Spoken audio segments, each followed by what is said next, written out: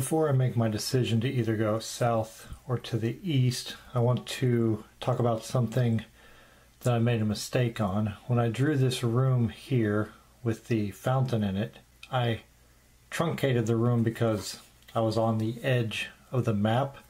I called this a corridor because it was narrow. But that was a mistake because I rolled for a room. And on page 41 of the rulebook, it says that this, even though it's now narrow because I had to truncate it, it still counts as a room or corridor as per the random room roll, and you still roll for its content, even if it's only 1 square in size. So when I checked this, called it a corridor, I should have called it a room, and rolled accordingly. With that said, I think I'm going to head to the east and see what we find. 55. 55, we have a corridor with a door, so I have to choose how I want to rotate this. I think I have an idea of how I want to already.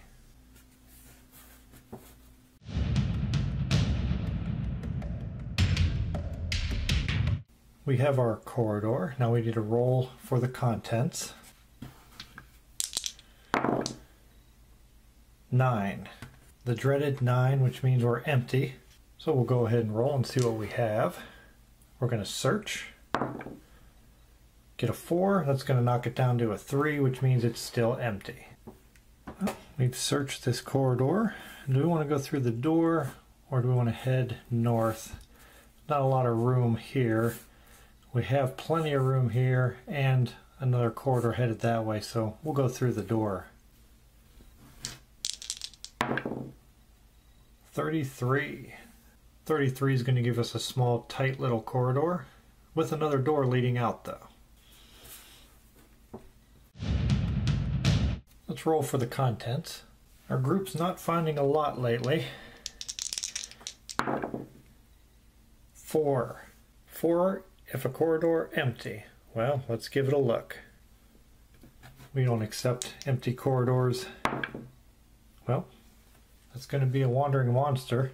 I don't think we can go down to 0. What kind of wandering monster are we going to deal with? A 1, that's going to be vermin. So, what kind of vermin are we going to deal with? 3. Well, this will be a first for this adventure. We got 2d6 goblin swarmlings. Level 3, treasure -1, morale -1. But our dwarf gets to attack at a +1. Let's see, we have reactions flee, 2 to 3, flee if outnumbered, 4, bribe, 5 or 6, fight. Well, we have a lot of chances here to do something non-violent. That'll give us another success on the way to fulfilling our quest. So let's roll to see how many there are, and then we'll do a reaction. 2d6. So there's only 4 of them in this little space. Let's go ahead and roll. We're looking for anything but a 5 or a 6. Let's see how they react. Oh, and we got a 5, of course. Which means they are going to fight. And they get to attack first. Maybe we'll get lucky and they'll just flee. Once they get down to below half, well, below half means they only have 1 left. Because this is a wandering monster, so there's no treasure. We are in a corridor, and the wizard was up front, followed by the dwarf. So each of those will take an attack. Our wizard has no bonuses for his defense, so he needs at least a 4 because these are level 3 creatures, so he can defend. No luck, he will take a wound, and the wizard is now down to 3 life. And our dwarf tries to fend off one of these little goblin swarmlings. He gets +2 for his heavy armor, so as long as he rolls anything but a 1, which is an automatic failure. He succeeds, no problem there. And our dwarf, remember, is now level 2, so he's going to get a +2 because he's not using a ranged weapon. And his warhammer gives him a +1, so 2 for the level, 1 for the warhammer itself, and 1 because of this creature, so +4. Well, that's just miserable. Anything else would have been nice, but that equals only a 5, so he only managed to take out 1.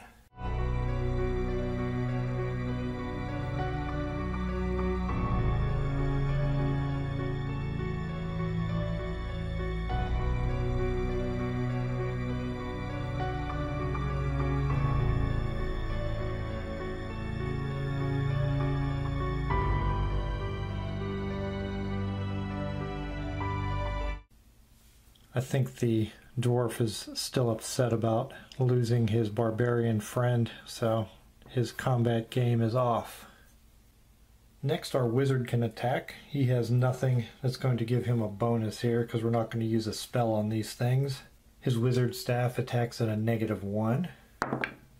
Oh, but he got a 6. That explodes. We can roll again. And an 11. -1 is a 10. That's enough to take out the 2 that are in front now. Unlike the dwarf, the wizard was able to channel his anger into his combat and take out 2. There's only 1 left. This one goblin swarmling, we'll check its morale at -1. Well, a 3 would have been fleeing anyway, so a 2 definitely does also. We don't want to backtrack, so we're going to go through the door here to the west. Hopefully we can find something better than swarmlings. We got a 32. 32 is going to give us a corridor with multiple exits. Well, this actually kind of fits in here pretty good. All right, let's get it drawn.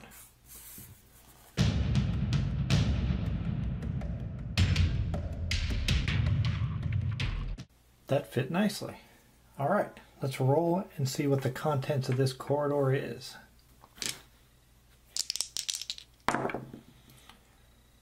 An 8, and of course it says if it's a corridor, it is empty.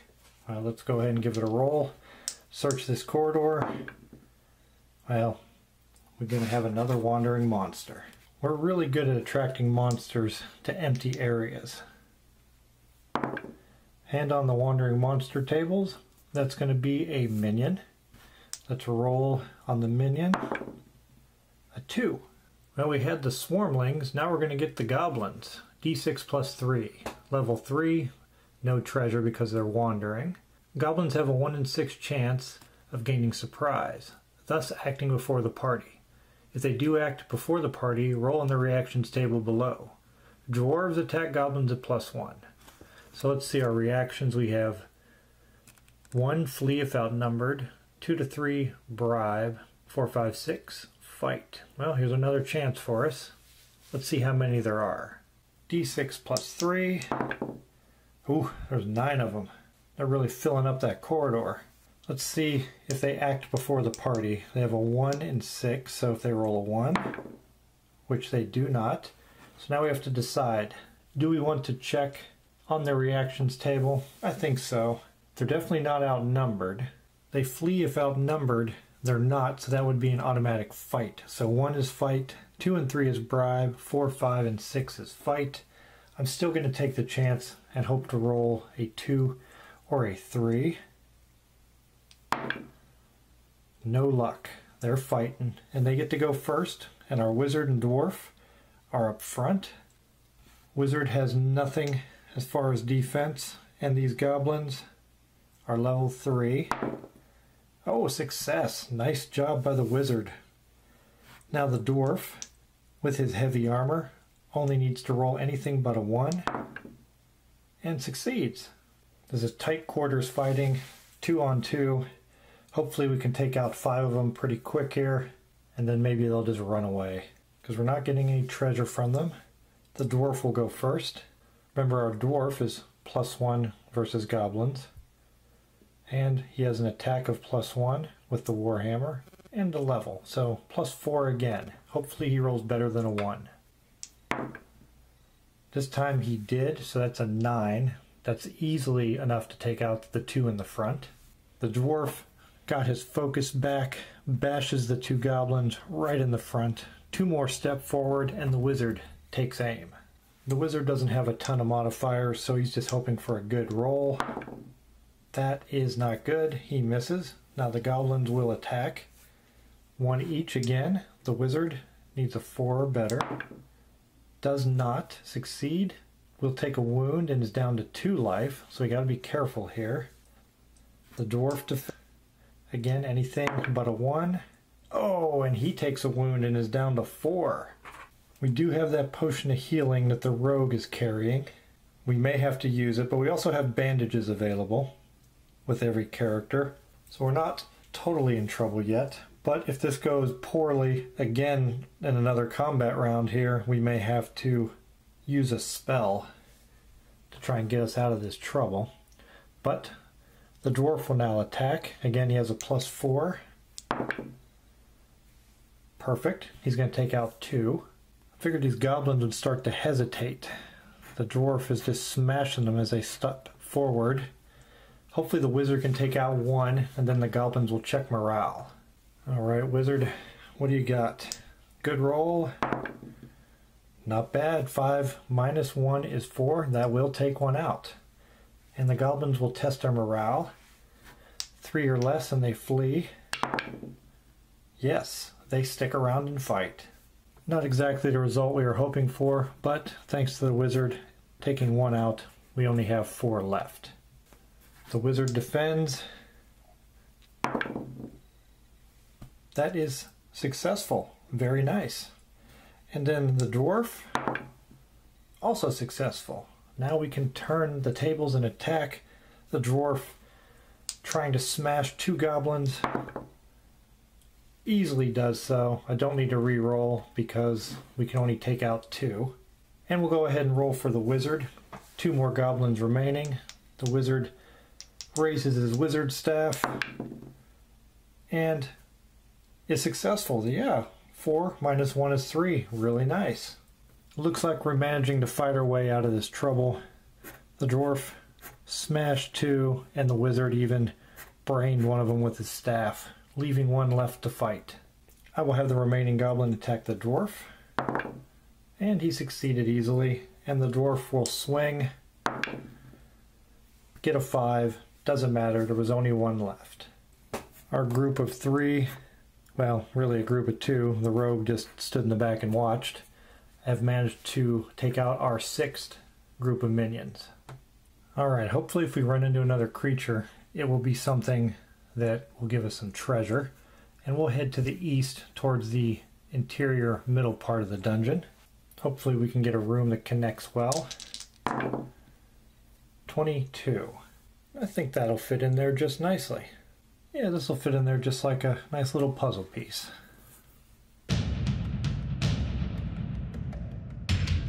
Let's roll for contents. This time we're rolling as a room, first time in a while, and a 6. And unfortunately, that is just vermin. Ugh. 4. We're getting all the creepy crawlers now. D6, giant centipedes. Level 3. No treasure. Great. Any character wounded by a giant centipede must save versus level 2 poison or lose an additional life. Reactions: 1, flee. 2 to 3, flee if outnumbered. 4, 5, 6, fight. Well, let's see if they're outnumbered. D6. They are not outnumbered. Well, that's not good. Only a 1 would be a non-violent action that's not bad for us. So we have 4 giant centipedes and we're going to rush in and attack first. We'll hold off on using the rogue because he can add his level to his attack if there are less minions than party. We'll have the dwarf go first. He's going to get +2 because of his level and +1 for his warhammer. 5 plus 3 is 8. That's a good start. They are level 3, so 3 and then 6 with 2 remaining. So he took out half of them already. 1 more and we'll have to test their morale. Now we'll go ahead and let the rogue go. Because the party does outnumber the minions, he can add his level, which will take that -1 for using as a dagger off. So he's fighting at an even modifier. Oh, and he missed, leaving the cleanup work to the wizard, who is rolling at a -1. That's enough. They're only level 3. That leaves us with 1 giant centipede. Let's check its morale. Oh, it's going to stick around and fight. Even though the wizard took 1 out, the last one is not scared, and we will have the dwarf face off with it. The dwarf has +2 to his defense, so we know anything but a 1 or a 2. Oh, and he takes a wound. That takes him down to 3 life. And now he has to do a level 2 save versus poison, which means anything but a 1. Let's change dice. Oh, and he takes a poison wound. Wow. Down to 2 life. That giant centipede is fierce. The dwarf is enraged. Raises his warhammer up over his head and just goes crazy. That would be a total of 11. That last centipede is destroyed. A little bit of housekeeping here. I had the rogue give the dwarf his potion of healing. The dwarf drank it, took himself back up to max life. That's what the potion of healing does. I put a note here that I used a potion because a character can only use 1 potion per adventure. And then the wizard, you can kind of see where I erased it, applied his bandage. He was at 2 life. The bandage brought him up to 3. I put a note here also for bandage because a character can only apply 1 bandage per adventure. I didn't do anything for the rogue. He's at 3 life, but his max is only 4. Having defeated the giant centipedes, we're ready to move on. I'm going to head through this corridor to the east. We got to find something that we can have a non-violent encounter with, hopefully. Through that corridor, we will find 26. A tiny, tiny little corridor. What is in this tiny little room? 5. Empty, but we get to roll on the special feature table, which is a D6. 4. Oh, that's a new one. Cursed altar. As you enter the room, an eerie glow emanates from a sinister altar. A random character is cursed and now has -1 on his defense rolls. To break the curse, the character must either slay a boss monster alone or enter a blessed temple, see 2 above. Oh, there it is. Or have a blessing spell cast on himself by a cleric. Who is going to have -1 on their defense rolls? Who will be cursed? We'll use our marching order as it currently is with Wizard, Dwarf, Rogue. Roll a 6-sided. 1 and 2 Wizard, 3 and 4 Dwarf, 5 and 6 Rogue. The Wizard is cursed. Not a good situation. Let's get out of this room and head out of here further into the dungeon. Beyond that door we have a pretty tight space. Let's see what we get. We have a 34. Now that's definitely not going to fit in that space, depending on which end we decide to come in. How much of it will be there. Alright, let's give it a look. Well, this is going to dead end us here. Let's go ahead and draw it in. Again, like I said before, this should have been a room, so when we roll on the contents, we'll treat it as a room. What do we have inside this truncated room? We have 5. Empty. Roll on the special feature table. Great. Well, maybe we'll get lucky and get a blessed temple right here. And no, it is a cursed altar. That is rough. 2 cursed altars in a row. Ouch. Well, let's use our same order. Wizard 1, 2, Dwarf 3, 4, Rogue 5, 6. It's the Wizard again. I don't know if I can be double cursed. I haven't had that come up before. Let me look. I scanned through the rulebook and I couldn't find anything. I may have overlooked it, but I didn't see anything that specifically mentioned multiple curses. On the cursed altar text, it doesn't specifically talk about multiple curses. I don't think they would stack on top of each other. I don't think you would be at a -2 now. I think once you're cursed, you're cursed. It's kind of like being turned to stone. You can't like be double turned to stone and have to be blessed twice to be returned to flesh partway and then again to really be returned to flesh. So I'm going to go with the curses don't stack on top of each other. So actually that was a good roll. The wizard took the brunt of it again and still remains cursed. If anyone has any thoughts on that, please let me know in the comments below. So we're going to have to backtrack through this cursed altar room and then into the giant centipede room. Now when we re-enter this room, do we have to roll on the cursed altar again? It says when you enter the room. So I'm assuming I have to do it again. It's just my bad luck that I have to backtrack through a cursed room again. So we'll go through here roll dice to see if we have a wandering monster, and then we'll roll to see who is cursed. Because that is a special feature of the room, it doesn't appear to be like a trap, like the curse just goes away after it's inflicted on somebody. So first, do we have a wandering monster? We do not. And the curse, this time is on the dwarf. So the dwarf and the wizard are cursed. And now we continue to backtrack into the room where the giant centipedes were. Has anything wandered into this room since we left? No. Now we can go through that door to the south. And on the other side of that door is a 26. Again, our tiny little corridor. Small rooms have not been nice to us. Let's see what's in there. Inside our corridor here, we have a 10. It says, if a corridor, empty. I'm going to leave it alone and move on through the next door. 53. I don't think that's going to fit there very well, but we'll go ahead and put what we can. This is going to be a tiny, tiny little room. 53 was a corridor, so that's what it'll be for our contents roll. Alright, what's in the smallest room we found so far? A 4. If a corridor, empty. Again, I'm choosing to leave it alone. I'm already going to have to backtrack quite a bit.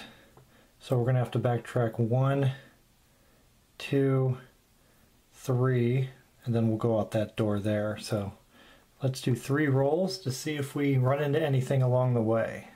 Alright, in the first one, nothing. Next, oh, we ran into a wandering monster in a room where the giant centipedes were. And our wandering monster on the table is a 4, so that is minions. Number 4. We're really going through the monster charts in this dungeon. Now we're going to see orcs, d6 plus 1. Level 4, treasure normal, but they're a wandering monster, so unlucky for us, no treasure.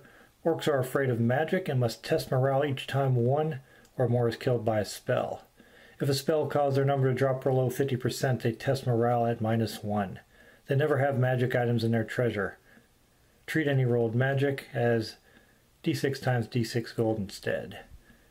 We don't have any elves in the party. The reactions, 1 to 2 bribe, 3 to 5 fight, 6 fight to the death. Well, let's see how many of these orcs attack. We have d6 plus 1, and there are 4 orcs. The orcs are wandering monsters, so they get to attack. Each character will take 1 attack, and the dwarf will take the additional. Let's start with the dwarf. Plus 2 for his heavy armor, -1 for his curse. So he does not defend against the first one. And fails again, taking him down 2 wounds to 5 life. The wizard gets attacked, -1 for his curse. Takes a wound and is down to 2. And the rogue gets to add his level on to his defense plus his light armor. So he's at a +2. And he succeeds in defending himself. Now we can go on the offensive. I'll have the dwarf go first. +2 by adding his level. +1 for his attack. So he's at a +3. Oh, absolutely terrible. Only a 4. It's enough to take 1 out. The dwarf is definitely not going to be the MVP of this group. He really chokes in some tough situations. We really need some work here from the rogue and the wizard. The rogue can add his level, but it's cancelled out by his light hand weapon. Well, that 3 means he missed. He needed a 4. Orcs are level 4. And the wizard, I don't want to use a spell yet. So he attacks at a -1. Gets a 6. Nice. We can roll again. That's a 9 -1. 8. He manages to take out 2 with his wizard staff. The dwarf might need to take combat lessons from the wizard. We're down to 1, so let's check the morale for the remaining orc. And he sticks around. He will attack the dwarf. The dwarf is at a +1 and he automatically fails and takes another wound and is down to 4 life. Good thing we had that potion of healing or the dwarf would have been long dead. I'll have the dwarf attack, add a +3. Again, not a very good roll, but it's enough to take out the final one.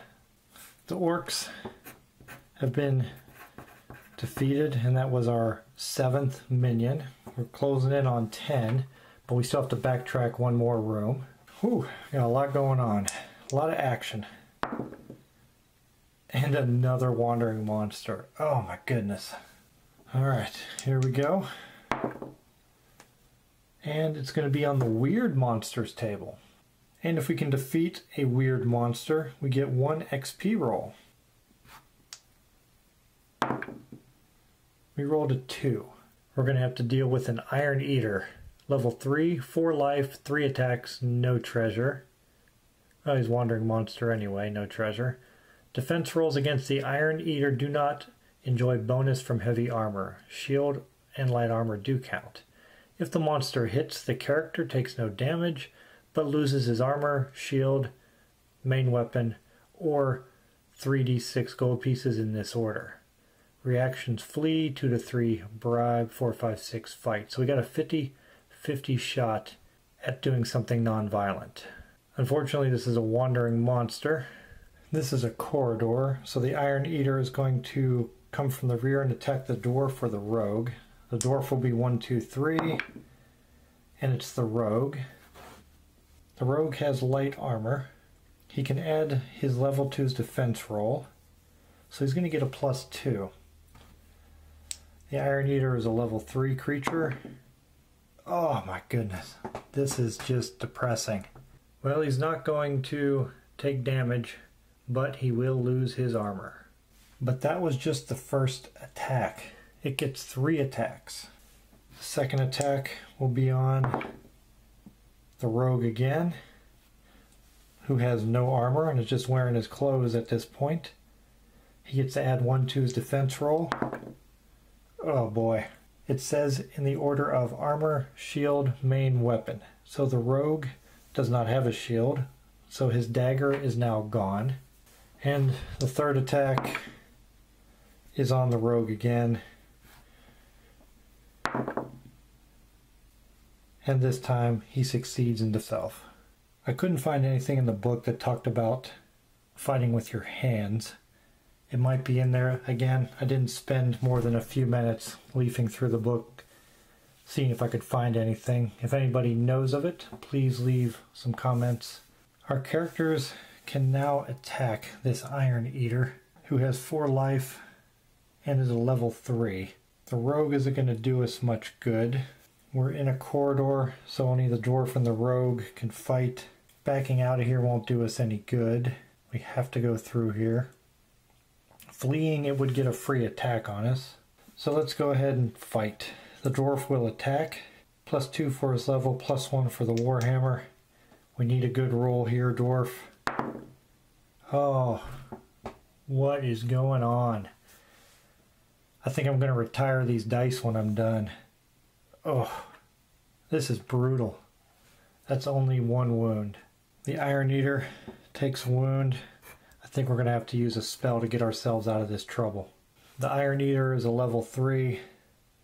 Our wizard is level 3. He can add his level 1 attacking with spells. I'm going to go ahead and use the sleep spell just to take this thing out. I'll roll just for the sake of rolling.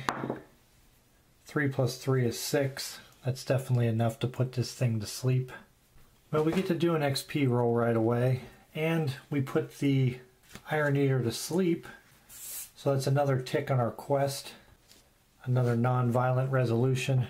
So that is 2. We only need 1 more. Who do I want to attempt the XP roll with? The dwarf or the wizard? I don't want to attempt it with the rogue. It doesn't even have a weapon right now. I'm going to attempt it with the dwarf. So we need higher than a 2. And we got a 3. Barely made it, but the dwarf levels up.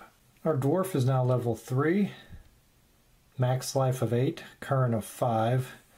Now he gets to add his level to his attack roll. So now we're much more formidable against all types of creatures.